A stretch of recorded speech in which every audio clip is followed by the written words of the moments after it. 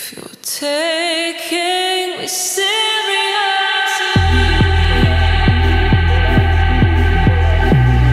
Before we get started, I just want to thank you for coming through, checking us out. Also, links below to all of our various social networking outlets. If you liked the video, don't forget to like it, leave a comment, jump in, don't be shy, and always, please, make sure you're subscribed for more. Enjoy the video.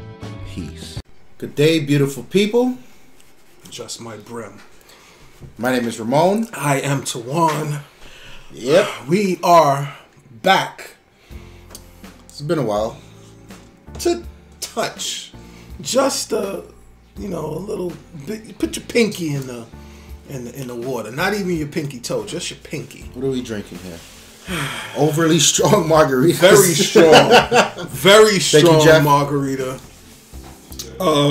Compliments to this man. He's the resident bartender game. Bartender. That's something I was doing for a while. I really got into a science. I know. Yeah, I mean, and you just follow. Once you know how to, mix drinks, that's really it's all that matters. Then you have to mix them in a certain amount of time. Yeah, you know what I'm saying? People waiting for their drink. Yeah. My god sister, she took bartending. So she's a mixologist. A mixologist, yes. That's a real thing in Brooklyn. Yeah. Mixology. Yeah. Today's topic, the house favorite. Windows 10. Windows 10. This fanboy thing we have knows no bounds. But, I mean, what. So we got three main things we're going to talk here. Cortana, Project Spartan, and Action Center. So, there's more, but watch out for those videos. Hang on, I have to sneeze. Oh. This guy. Oh, excuse me. This guy. Somebody bring a Mac into the room? Yeah, I'm allergic to that shit. Everybody at that point says, God bless you. Going down the line on the comments. So, Microsoft unveiled, I don't want to say unveiled because we knew about Windows 10 with the first developer preview. Right. But they showed us a lot more features surrounding the Windows 10. Mm-hmm. I think the internal name for this, as per Mary Jo Foley, is Technical Preview 2. Mm-hmm. Is what we're seeing here. How many technical previews are they doing? Usually it's only one, but they really value feedback here. Yeah, they've been getting a lot of it. Yeah, so the numbers of people who are actually, I think it's over 200,000 preview people signed up, or was it 2 million? Something like that. It's a lot. It is a lot, and they've been when they break down the numbers, the amount of people they have subscribed to the feedback they were getting, the pieces of feedback was actually pretty good. So people care. Mm-hmm, people actually taking the time to try to make the product better. Right. So round 2 of the preview is here. I like it. I do. I do. I never had a problem with the first one. It was really it broke Vegas for me. Sony Vegas, which is what we used to edit, and I'll be not doing that anymore. I liked it. It was very clear-cut differences between Windows 10 and the first preview. The first preview. Okay. Most notably, the start menu. The start menu, yeah. The start menu now, you cannot manually adjust it. You'd see the big or small. Right. So and they've got that. It scales with the apps. Right. And it's got that full screen.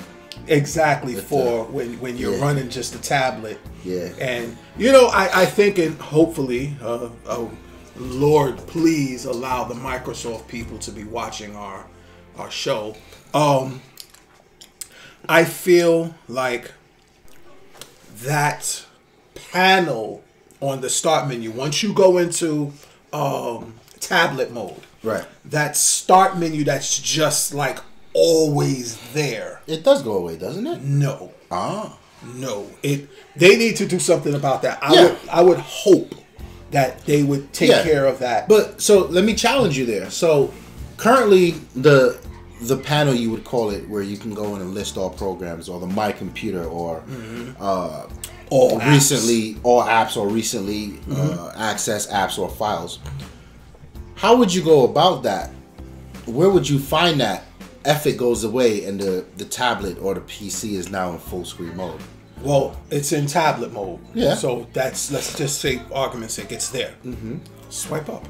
I mean, that's what you did. That's what we do now, yeah. Right. But see, the problem with swiping up is, I guarantee, right, you take someone who's not on this channel, who doesn't know what we do, and who doesn't subscribe to anyone on YouTube and get on YouTube and watch videos. If we watch them use Windows 8, right, I guarantee you they don't know that all programs are underneath if you swipe up. Yeah. And it took me like a little while to kind of grasp that. Like, okay, where are my apps? Where are all my apps? Because all you see is tiles. Right.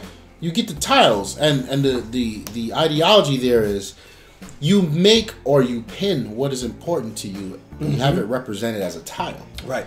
For everything else, get it out the way. You know, just get it out the way. You want it, swipe up. But some people were complaining there's too much digging. We don't know where this is. So now they put it on the side. So it's one of those things where damned if you do, damned if you don't. Right. And it's like now, it's like for the idiots, it's right there in front of you all the time. Yeah. So but we should have an option. I think that, I mean, at least let it swipe out, and then like it could be an arrow there, all apps, something telling you, hey, listen, if you want to pin to the start menu, you got apps on this corner here. You might want to just take a little gander. Yeah. You know? So I find it refreshing though, with that minor nuance aside. I find it refreshing to see how it can scale from a desktop to a full screen. Yeah. Because I'm keeping the surface. You were, and I'm keeping the Surface type person, and there's a crap load of those 2-in-1s. You have one here.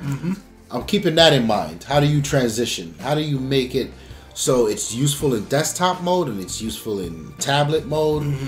I think this is it could use some tweaking. Yes, we just went through that, but I think it's a good medium ground where you know, you still get that effectiveness of tiles, because god damn it, man, people who don't use tiles do not understand how important they are. And once you get it, it's like people that don't understand it. Just the memo was like, and they totally didn't get it. They don't get it. It's just like, dude, like, how do you appreciate apps and the cluster of apps that is on iOS and the cluster of apps that is on Android, with the exception Android obviously they have widgets. Yeah, and that's still a little suspect. And then you have to go elsewhere to get to the widgets. So listen, I can go on all day. I got all night. But you can't appreciate a tile that's giving you information real time as it happens. You can't appreciate that. I don't know. What's the weather? Oh, shoot, the weather's on the tile. I didn't even have to open that. It's surprisingly handy. Remember when Mango shipped? That's when it really, because everything flipping and flopping all over. Yes. It's really handy. Like, I mean, Xbox message for me, and that's another video we're going to do on how, you know, Xbox Live is coming into a social networking thing. Yeah. It's like, I have this own interaction with the ignorant gamer side of things. People will message me on the Xbox or Xbox Live, and I see the message come through on my phone. But before I swipe down Action Center, I'm looking at, now that I've taken the time to unlock my phone, right, I'm looking at everything. So I see the text messages who come in. Right. I got you guys, my girl, all in the group. So I'm seeing who texts me from there. I'm seeing the message in the Xbox Live. Can I press pause? Emails. One moment. I am trying so hard to get my Windows phone back because I'm not loopy right now. I'm totally out of the loop. So basically, like, I went to AT&T the other day and I was like so I owe them for the next like $120. I'm about to pay that off right now. Yeah. But the 1520 is not in stock anymore. It's discontinued. Oh. You know, my camera screwed up. Remember what was happening to your camera? Oh no! It fell at work the other day. Yeah. So the motor, the autofocusing motor is off. So I went on Amazon and ordered one for $20. The motor? The whole camera replacement. Get out of here. Yeah. So how you gonna get that in? It comes with the tools, but I ordered the iFixit tools. It's like a set. They're a dope company. They sell like for $70 or $80. Dude, you get every tool imaginable. Like you can fix iPhones, and so I ordered that kit. Dude, watch the video before you touch your phones. Yeah, I did my girl's 1020. Oh really? Yeah, she cracked the screen. I replaced the screen. Nice. Yeah, Nice. not bad. Send me your phones. I'll fix them for free, and then charge you after. Well, listen. This glass, I don't wanna know. break that. I don't know what the problem is with this glass, but this glass is it has this plastic film. This plastic, dude. I told you guys that I would bring. I'm gonna bring it, and you guys are gonna see it. The after effect of the dude trying to fix my phone. Oh man, it's a mess. But all right. Action Center. Action Center. I say leave Cortana. No, we can do Action Center. Leave Cortana. You're not a fan of the Action Center. No. Or how it's... I am. No, I wasn't a fan of the way the start menu was kind of laid out. But okay. That's minor. Okay. The Action Center I was actually a bit more pleased with, as opposed to the charms. And I understand what the charms is all about. Right. I understand you had to share, and I had to, I understand that. I just feel like the Action Center now places functions of Windows 10 right there in plain sight. People have a problem with things being in plain sight, then to have them tucked away. Listen, you got to get to this. Because you don't know how to get to it. Exactly. So, I think, and even coming off the podcast, is we did a fair bit of discovery in that podcast between the four of us, right? Right. I think ideally a hybrid between the Action Center and the charms would be best. Now, for those of you who don't know, the Action Center, the Action Center found its name in Windows Phone.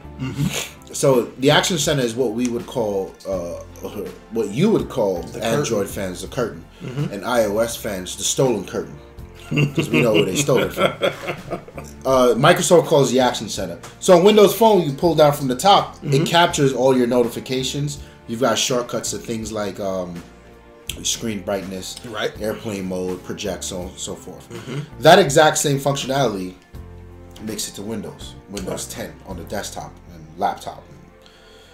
Now, what I find amusing is how when people refer to this, the media in general, when they refer to this, they go, "Oh, look, they have a notification center, just like Apple did in Mac OS." No.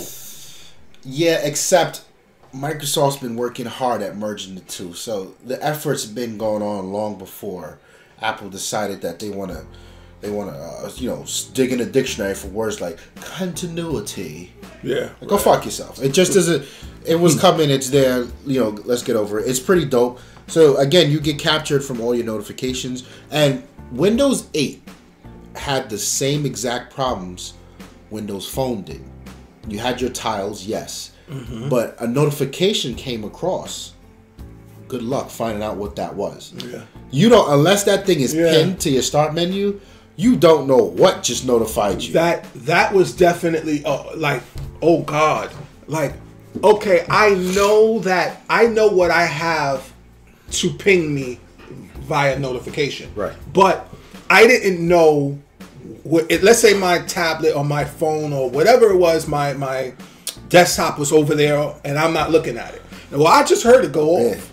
Unless it's Facebook, because Facebook, you know the sound. Well, everything made the same damn sound.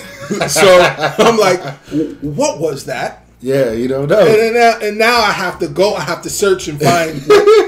So I'm pleasantly pleased to see. It was a little annoying. Yeah. But now we got we got the Action Center. And now we do know what's going on. And two, they even went a bit further and put those shortcuts in too.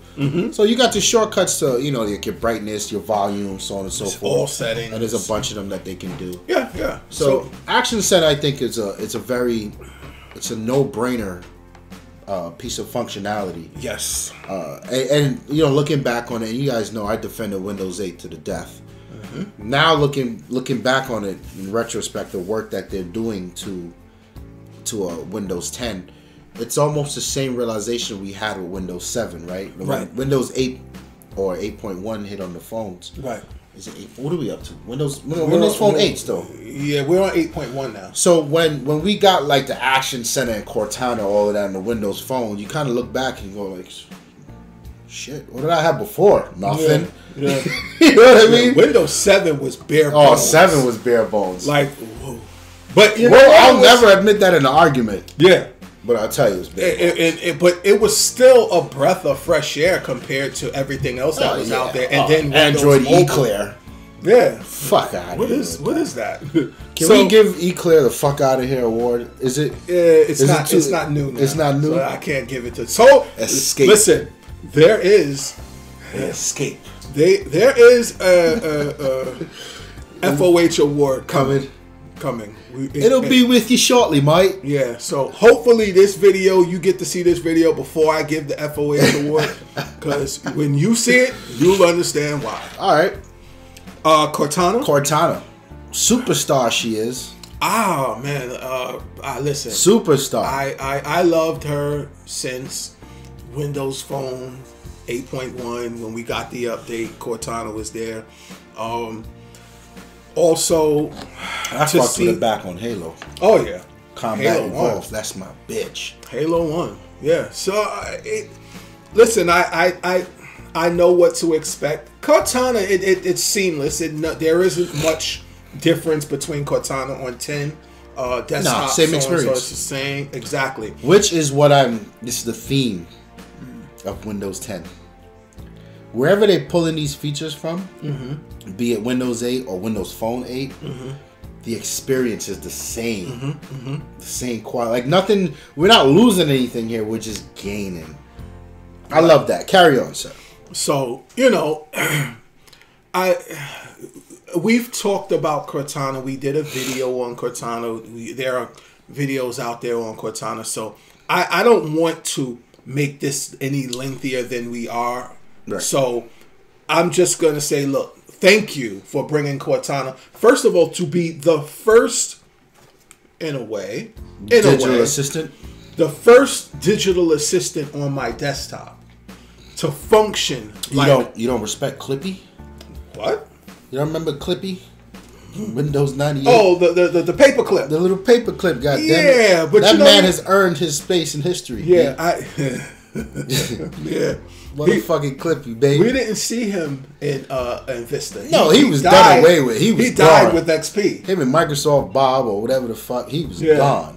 He died with XP. And rest in peace, Clippy. Rest in peace, Clippy, man. You know, if you remember Clippy, just hit us up right down there. Hit the like button for Hit Clippy. the like button too. Hit the like button for But Clippy.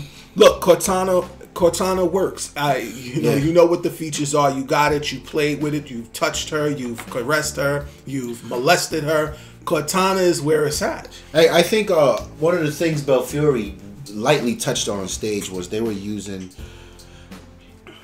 started to use Cortana as this other layer of multitasking. Yeah. Where he was doing something and he said, "Hey Cortana, send an email to Tawan. Subject, yo, such and such and such. Boom, send." Without interrupting what he was actually doing. Yeah. Like that's dope. Cortana, remind me to do such and such when I pass Best Buy.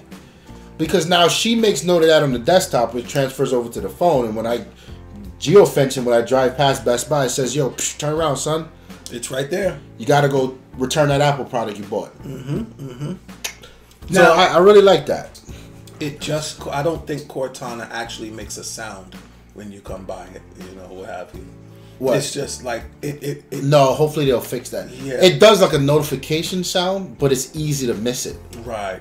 It's easy. Like Edgar said on the podcast, he wanted to be able to say, okay, send me a notification email or send me a phone call or, you know, something or text more intrusive, right? That'll say, hey, no, pay attention. Because it's easy to miss reminder notifications.